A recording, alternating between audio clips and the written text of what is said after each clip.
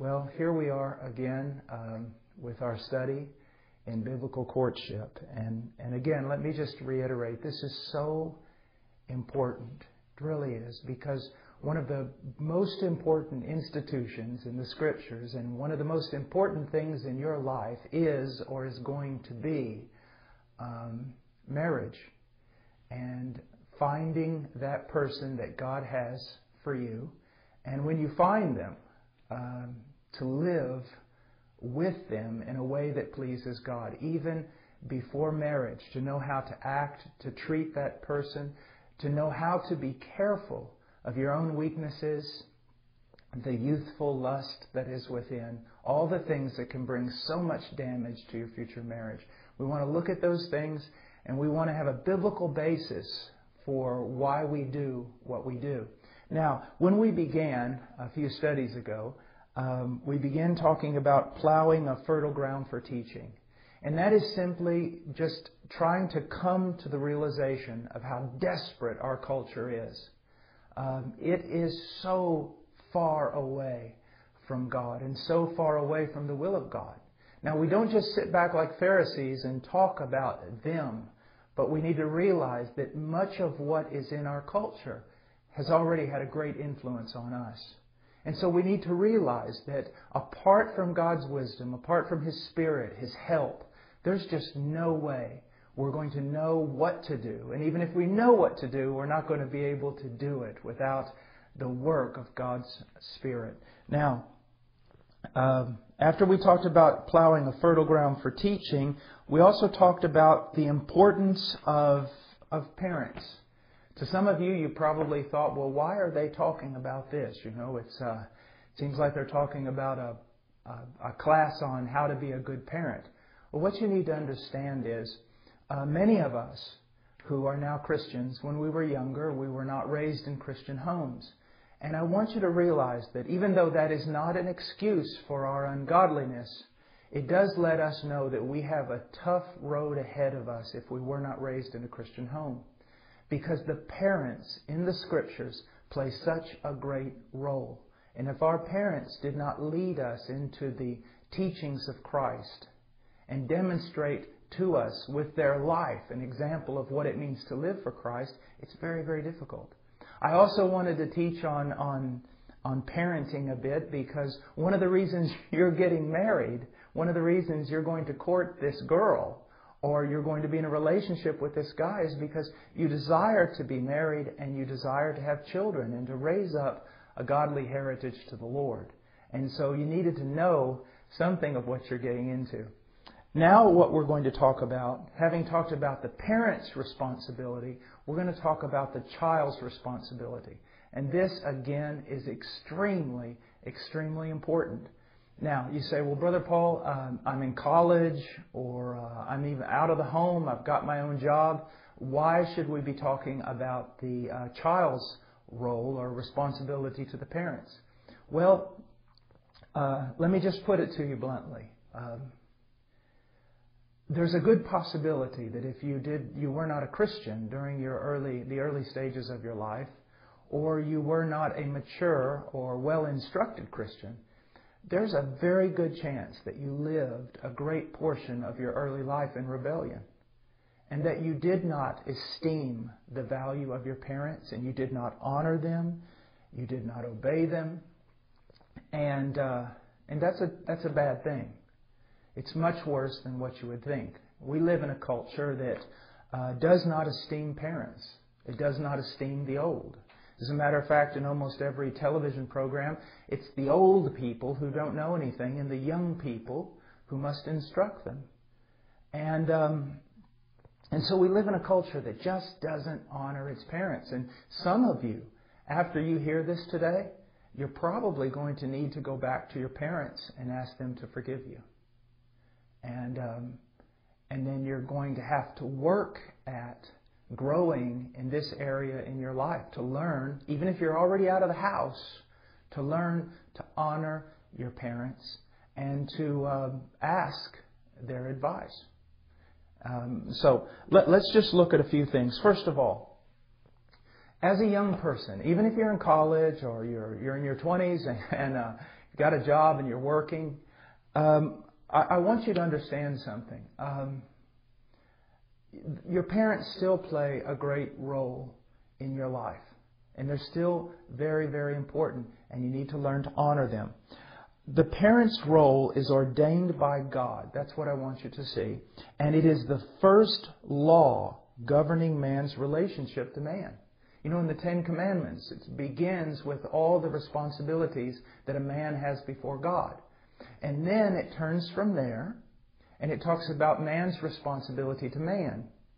And the first commandment doesn't deal with government or society, but it deals with parents, deals with the family. And let's read in Exodus 20:12. He says, "Honor your father and your mother, that your days may be prolonged in the land which the Lord your God gives you." Now, without doing just a long-term study on this passage, I mean, just taking a glance at where it is located in the Decalogue, where it is located in the Ten Commandments, shows us just how important family relationships are to God. And just how important it is that children honor their father and mother. Now you may say, well, my father and mother, they're not believers. Doesn't matter. Doesn't matter. You should still honor them. You may have to, as an older person, you may disagree with them. You may even disagree with their lifestyle. You may not even be able to accept all of their counsel because maybe they don't even know the Lord. But you should still honor them. Now, I want you to think back on as far back as you can remember. You know, when you first remember being in this world. And think about your time as a child. Think about your time maybe in middle school and high school.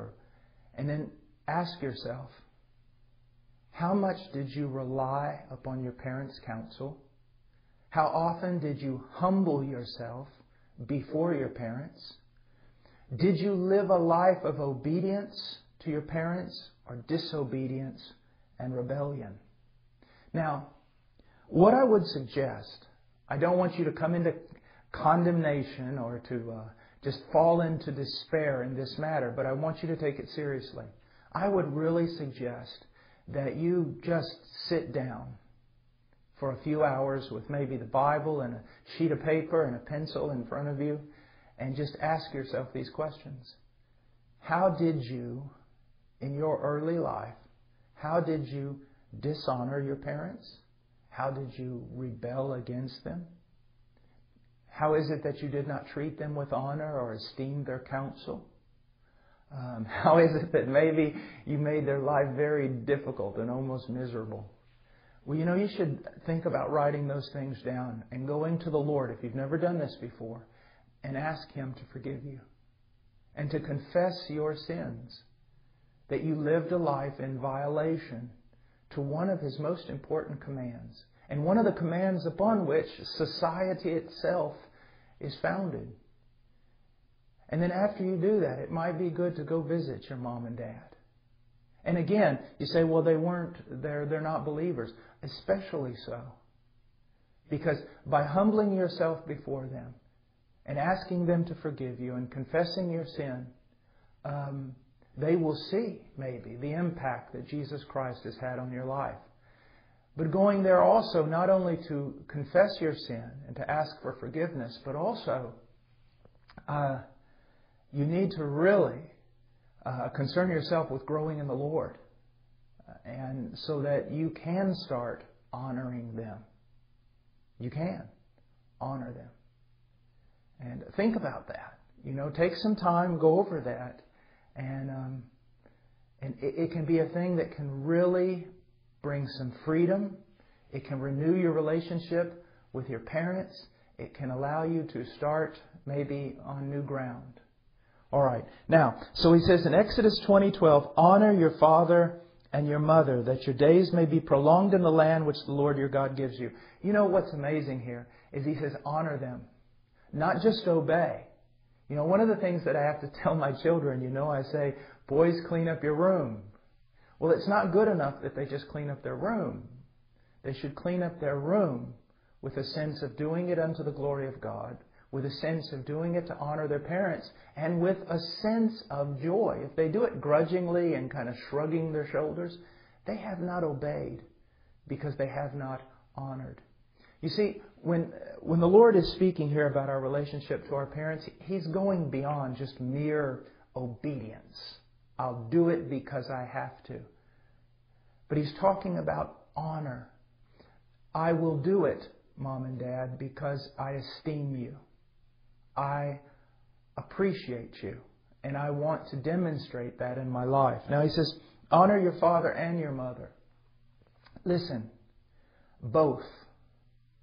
Many times in a family, we'll dot our I's and cross our T's when it comes to our dad, because we know that our dad can really deal with us. And maybe we don't give the honor to our mother that we should. And that is wrong. And it also shows us that our obedience to our father is not because of honor or because of love, but just because he's more powerful than we are. We should honor our father and our mother. Now, young guys, let me share with you something. If you're more than 6 or 7 years old, your mom should not be making your bed. She should not be cleaning your room, and she shouldn't even probably be washing your clothes unless she just wants to do it to show her love for you. I've seen so many young men, even those come back from college and things like that, they lay around the house, they expect their mother to serve them. That's absolutely preposterous. You need to be taking care of yourself. You need to be doing these things, and honor your mother by freeing her from being your slave. And fathers, now listen to me. I know there's going to be some fathers listening to this. Don't let your wife be the slave to your sons or your daughters when they're old enough themselves to do these things. I've seen mothers, in the name of love, and many times in the name of Jesus Christ, wearing themselves out for a bunch of lazy children who can do all those chores themselves. Also, husbands, realize this. The most important relationship that you have in the world on this planet is with your wife. No one comes between you and your wife, and no one dishonors your wife. Every child should know, Father, that you love them enough to die for them 1,000 times. But every child should know that there are certain things they do not do. And one of them is dishonor their mother, because their mother is your wife. And those who dishonor her, dishonor you. Don't permit it. Now, if you're going to demand this from your children, then there's something else you have to do also, fathers, husbands. You have to esteem your wife. Those children need to see that she is greatly and highly regarded by you. To the degree that the man in the home respects his wife, so will the children. My little girl, Rowan, she's 3 years old, so she hasn't heard this lecture yet. But my 2 boys know that the worst thing they could ever do on this planet, at least in this dispensation of their life, is to dishonor their mother. Because at that point they are going to know the wrath of their father. You see, they need to learn this. Men, from us. Husbands, they need to learn this from us. Now he says, honor your father and mother, that your days may be prolonged in the land which the Lord your God gives you. I want to tell you something. There is judgment, the judgment of God upon our country for the way children regard or do not regard their parents today. And I can tell you this, there is discipline even in the true church, and there is discipline in the lives of young Christians because they violate this command that is so serious. So very serious. You know, it's so amazing. We'll do things like tithe and all sorts of things, fulfill all sorts of rules as young Christians, and yet we will miss the weightier matters of the law, which always have to do with relationships. Relationships either with God, a relationship with God, or a relationship with others. And one of the highest relationships, well, let me put it this way, the highest relationship in your life as a young man or a young woman, if you are not married, is your relationship with your father and your mother.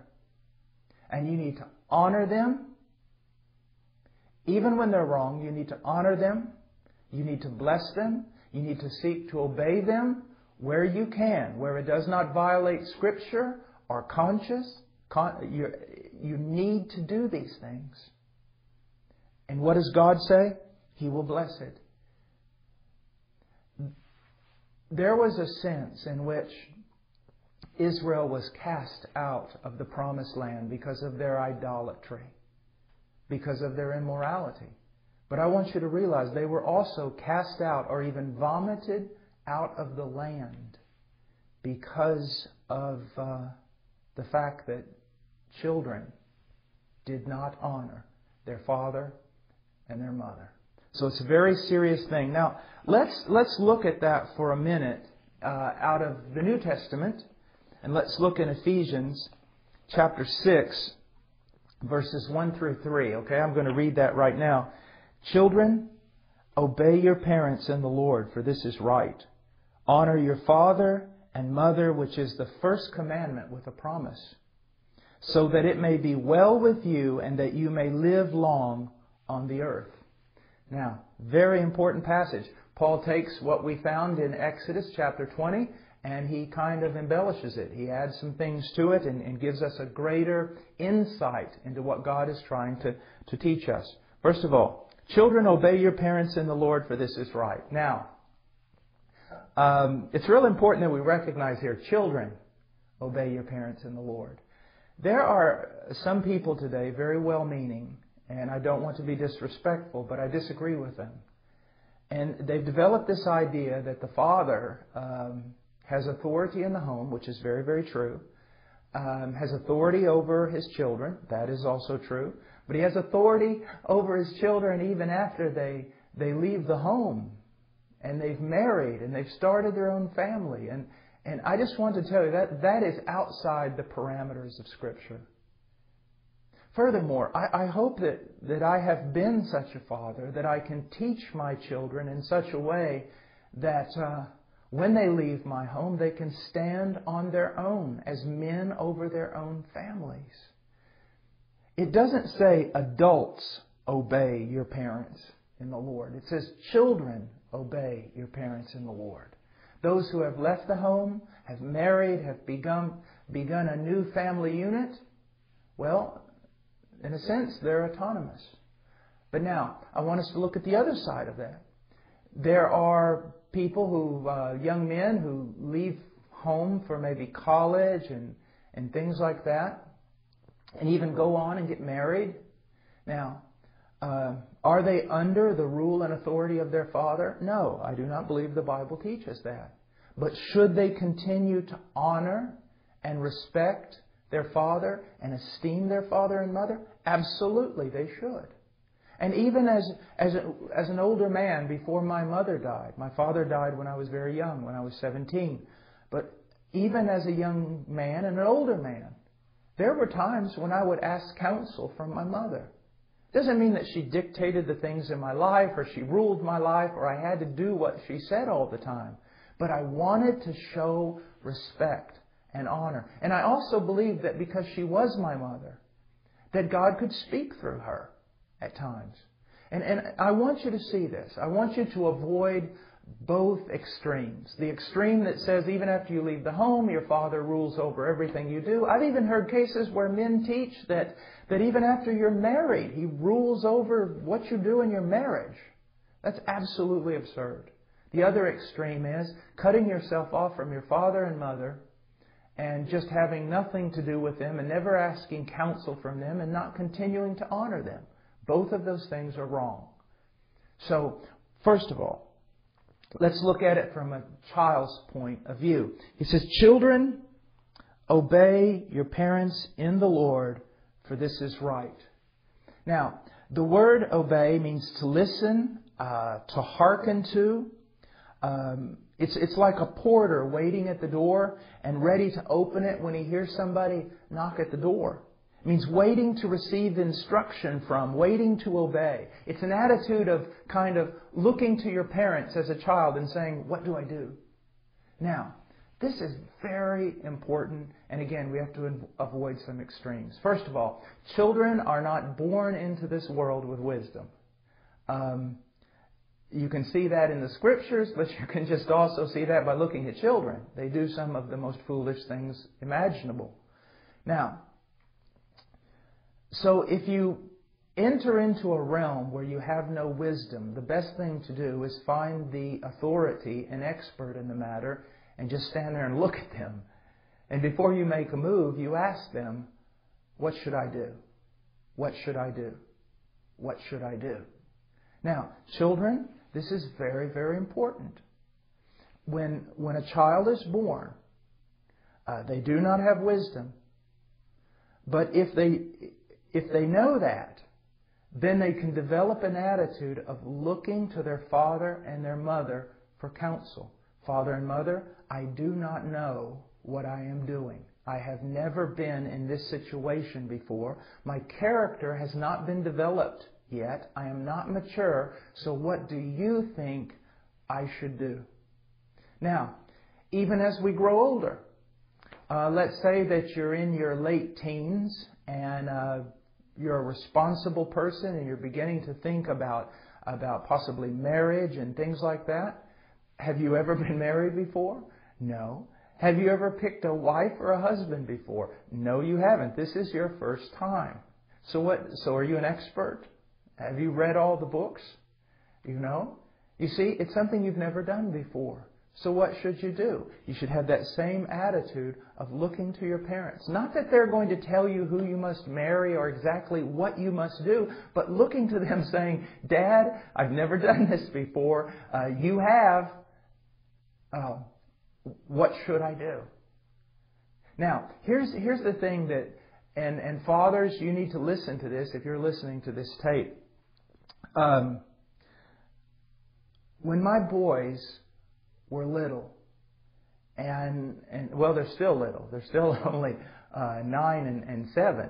But when they were little, and I took them out into the woods, whether to go hunting with me or something, a lot of times I held them by the hand. I did.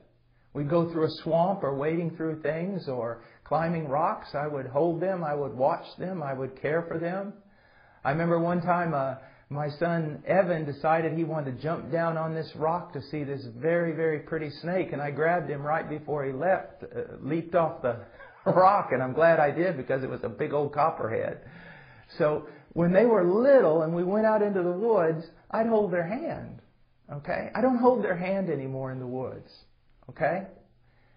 And it's not because they've just gotten old enough. No. Because they could be as old as they are now and still be as dumb as they were. The reason I don't hold their hand anymore is because I taught them.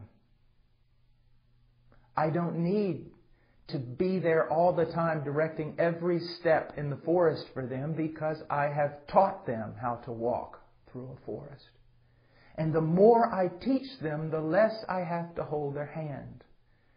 And the more I teach them, hopefully, the wisdom that God has given me, the less they're going to have to look to me. I don't want children to be leaving my home that have to call me every day of their life asking my opinion. I want to raise mature men, mature women, who although they will still honor me, they will ask for advice, because we all need advice. We all need counsel. There's victory in a multitude of counselors.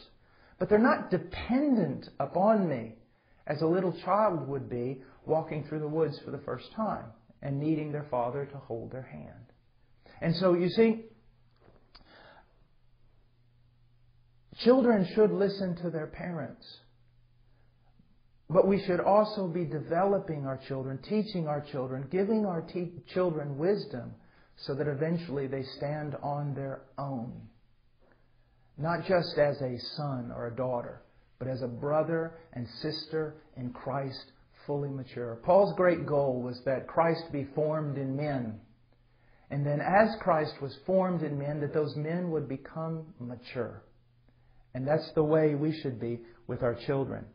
Now, a young person, when it comes to courtship, when it comes to looking for a mate, when it comes to all these types of decisions, You should honor your parents by asking their counsel. Now, we're going to talk about this later. There are many authorities in your life that can be a great deal of help to you in this matter of courtship. You need to receive counsel from your parents. Receive counsel from the elders at your church. Receive counsel from men and women who in the church are noted for their wisdom. But just let me give you a little bit of warning here. Just because someone is old doesn't make them wise.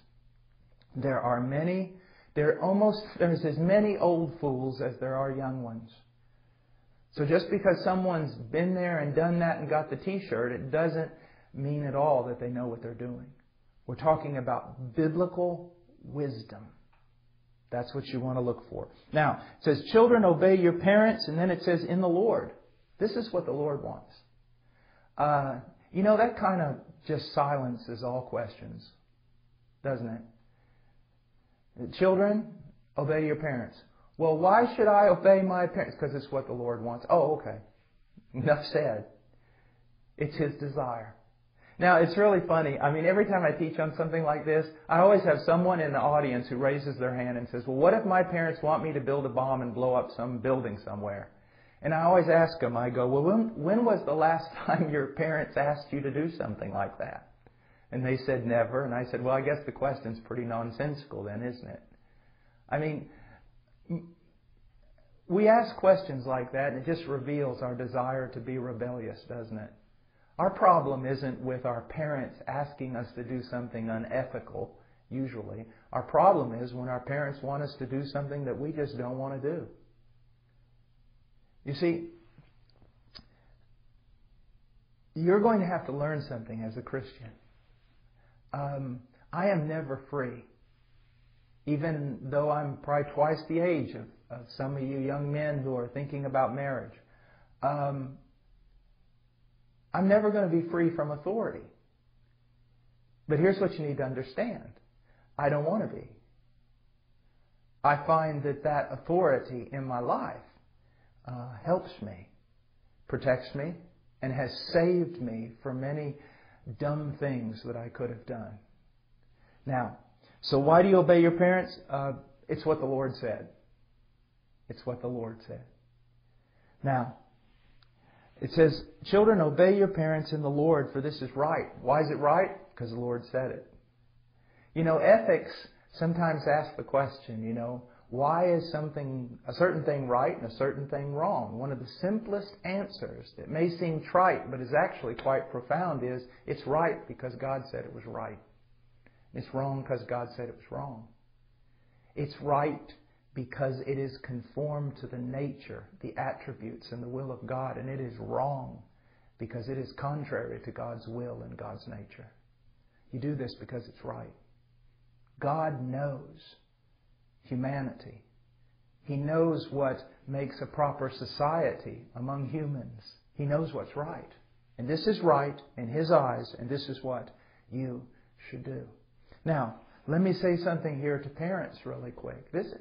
Anytime I teach on authority or I teach on something like submission, whether it be a wife honoring her husband or children honoring their parents, it's a frightening thing to teach on it. Why? Well, this is the reason. I have met in my life so many self-centered, power-hungry, legalistic husbands and fathers who love to use these types of teachings in order just to literally enslave their wives and children. And their spirit, their heart, everything about them is totally contrary to the Lordship of Jesus Christ, His compassion, His love, His mercy. When we talk about, a certain person should submit to another person, and that some persons have been given authority, those who have been given authority ought to have great fear, because to whom much is given, much is required. If you have been given a wife, know that she is a daughter of God, and God will deal with you one day.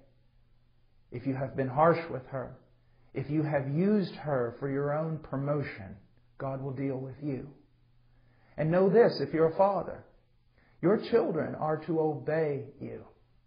But if you have been harsh, manipulative, coercive, managing everything in your home just by sheer power, God will deal with you one day, and you need to be afraid. Repent now.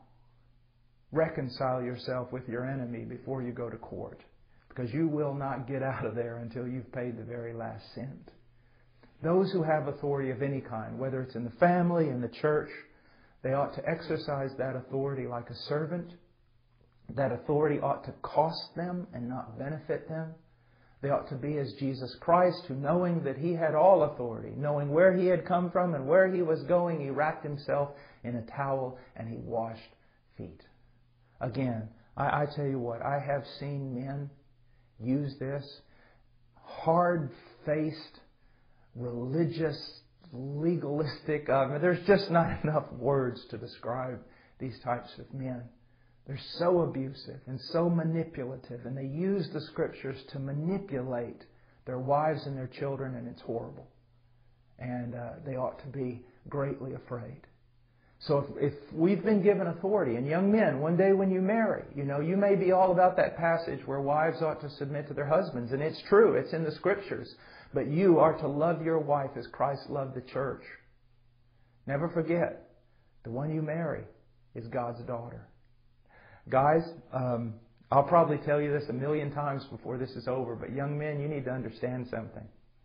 You could walk up to me, make a fist, and I mean just roundhouse me and hit me right in the jaw as hard as you can, and I'll probably just get up, and if I'm really spiritual that day, I'll pray for you. You hurt my little daughter, it'd be better that a mama grizzly bear got a hold of you than me. There's hardly anything more important to a dad than his little daughter. You're going to marry one of God's daughters. And if I, being evil, can love my daughter enough to take on a whole army to protect her, you need to be afraid. You need to treat that girl like she was made of glass, because her Father is in heaven, and He knows how to deal with young bucks like you. He really does. So be careful. Take that as a warning, okay? Children, obey your parents in the Lord, for this is right. Honor your father and mother. Again, let me say this, because it's just so important. Esteem them. Value them. And value what they have done for you. And one of the best ways to show your father honor and to demonstrate to him that you esteem him is by asking his counsel. By asking his counsel. And again, that goes totally against our culture, doesn't it? I mean, it goes totally against our culture. It's unbelievable that in almost every movie out of Hollywood, the parents are idiots. The father's the bigger idiot. If anybody in the two parents have wisdom, it's the mother. It's hardly ever the father. And the children are the ones who in the end are right and have to teach their parents the right way. That is not the way reality is. And it's absolutely absurd. Because it's basically saying that young people, well, the Scriptures teach that young people have very little wisdom, and as they grow older, should grow in wisdom. Hollywood teaches us that you're born with wisdom, and then as you grow older, and finally as you become a parent, you become a fool. You lose the wisdom that you start out with. It's illogical.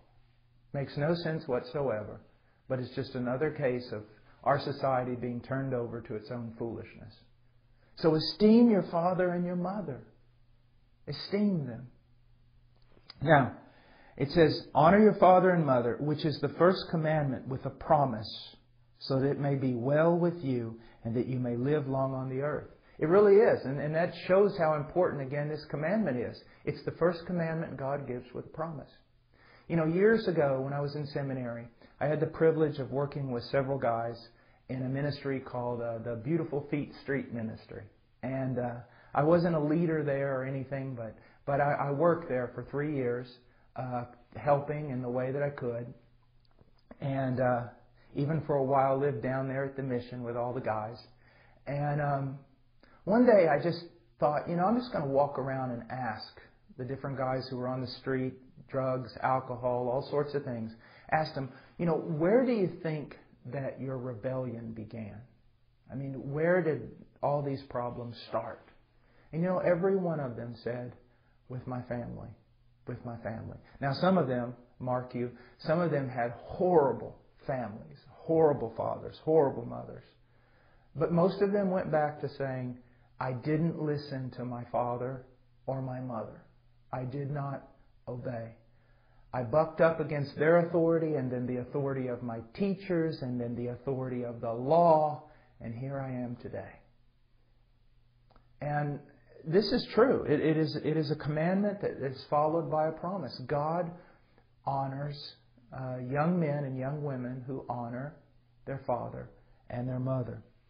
A blessed life without the fear of judgment or without the fear of discipline. And you need to take that to heart, especially when you're thinking about one of the greatest decisions in your entire life, and that is, who are you going to marry? You should honor your parents in this matter because a blessing accompanies that.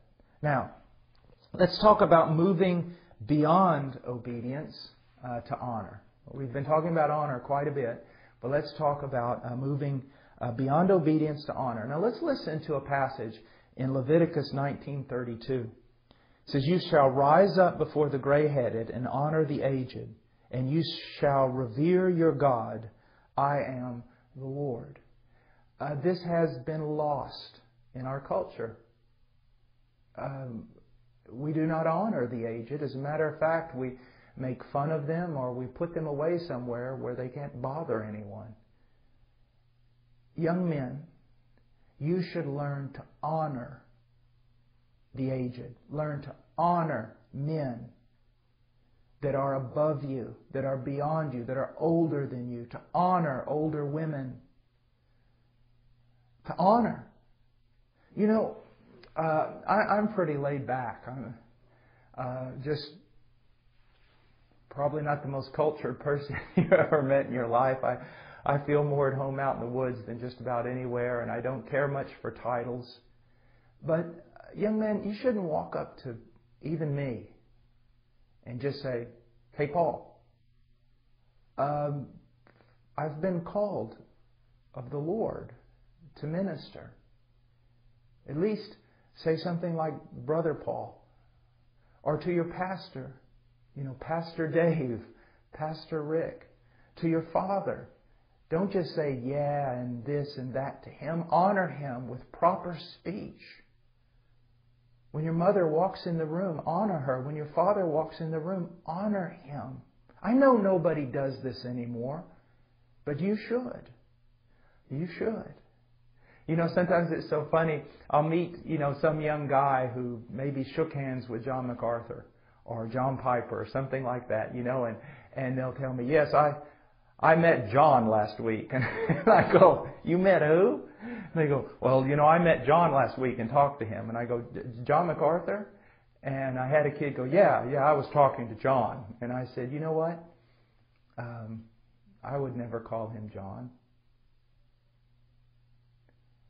I would call him pastor or doctor, but I wouldn't use that kind of language. And I'm a lot older than you, son. It's not because some men are greater than others. It's just a sign of honor, of respect. Be very careful, young men. All the institutions in your culture have been torn down. All the places of honor have been defiled. You've been taught to honor and respect no one. Well, let me just tell you something. If you do not render honor to whom honor is due, then one day, if honor is due you, none will be given. None will be given. Learn to honor people, especially people in whom God has worked in an unusual way. Honor your father, honor your mother, honor your elders, your pastor, honor deacons, honor men and women of great wisdom in your church, honor even officials, even those elected officials that you may not agree with. Honor them.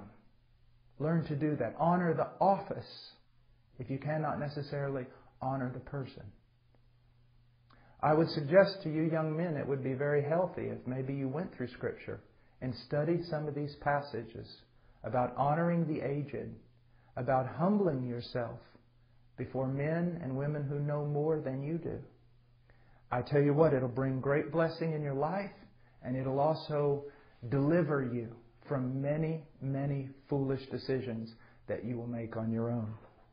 Now, I want us to look at some divine penalties for those who just have no consideration for the authorities and the authority structure that God has put in place here on this planet. I want to look at Jude 1:6. It's a passage that's kind of very difficult to interpret, but I think we can pull some good truth out of it. It's in Jude chapter 1 verse 6. And angels who did not keep their own domain, keep or stay within their own position of authority, but abandoned their proper abode, He has kept in eternal bonds under darkness for the judgment of the great day. There is a sense in which one of the greatest ways in which we honor God is by honoring the authorities over us and by submitting to God's providence in our life.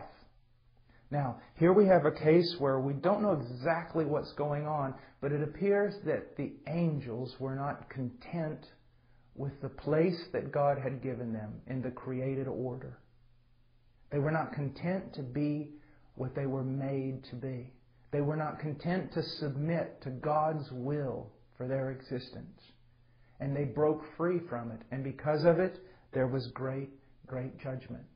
Now, God has given us government. Now, many times we must speak against abuses of the government, immoralities of the government, but we should always do so with honor. And those who have been given place in government, we should honor them even though we disagree with them. And then we have the law, which no man is above the law. So we know that if we violate the authority of the laws in our own country, that there's going to be judgment for it, whether it's a fine or imprisonment.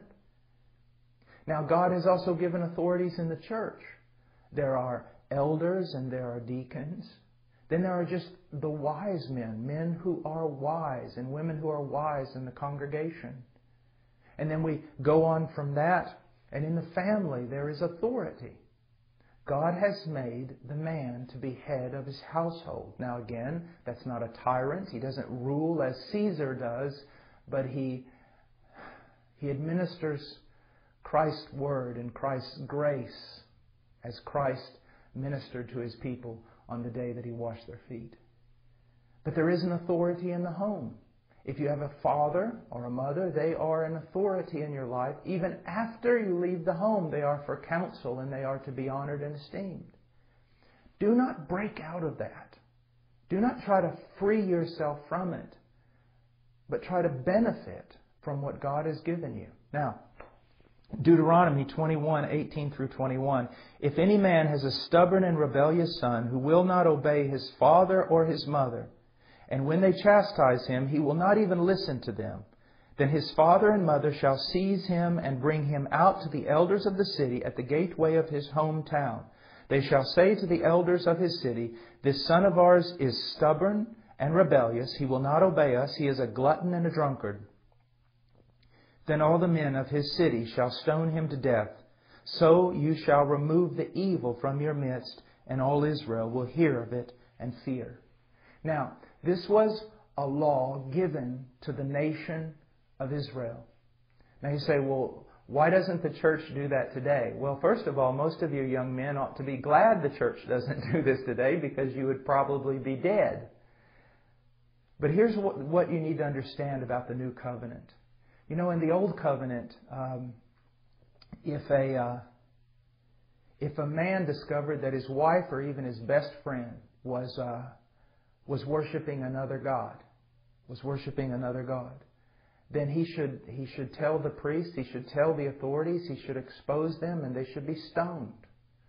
Now, in the new covenant, If a brother in the church, a couple in the church, the man discovers that his wife has started to entertain ideas of joining a cult and is turning away from Christ, he will tell the congregation not so that they will stone her, but so that they will pray for her and weep over her, intercede on her behalf, and try to admonish her with love to return to Christ. That's one of the great differences between the dispensation of Israel and what we have today in the church. Now, we do not take children out and stone them or beat them or put them on public trial. But here's something that you need to see. Rebellion against parents is just as evil today as it was then. And rebellion against parents is just as deserving of death today as it was then. It is a horrible crime against our parents, against society, and against God. It is. And you need to take that to heart. It's not something to laugh about. You know, sometimes we have sins that we consider very, very bad and others that are just acceptable because they're so common. Well, we live in a culture in which children no longer honor their parents and they're rebellious against their parents and their parents do not know what to do with them. Do not think that you've escaped that influence. That tendency is in you. But if it manifests itself in your actions, in your attitudes, you need to realize that the sin that you have committed is a gross immorality against God. And you need to ask God to forgive you. And you need to ask your parents to forgive you. And you need to seek restoration. And you need to seek to grow in the Lord, that you may learn to be a proper Christian, to be Christ-like, and to honor the authorities that God has placed over you. Now again, we've gone through another session and you've said, when are we going to get to biblical courtship? Well, in the next session, we're going to talk a bit about the heresy of recreational dating. And so I guess we're going to move into talking more about courtship and dating and relationships. But I wanted to lay this foundation because it is so very important. Now remember this. Just because you learn a few things about the proper way to behave yourself with regard to the opposite sex, it doesn't make you a godly man or a godly woman. You must grow in all aspects of the Christian faith. And remember, it's not so much about principles in your head as it is a Christ-like character. And you cannot get that from studying just one subject. You must study the person and the work of Christ. The revelation of God in Christ, and seek to be like Christ. Because your greatest problem in all your relationships, your greatest problem in everything is that, and my greatest problem, is that we're just not like Jesus. So that's the goal. Not just to learn a few principles, but to become like Christ. All right, well, God bless you, and I hope that the Lord will prosper you in all things according to His will. God bless.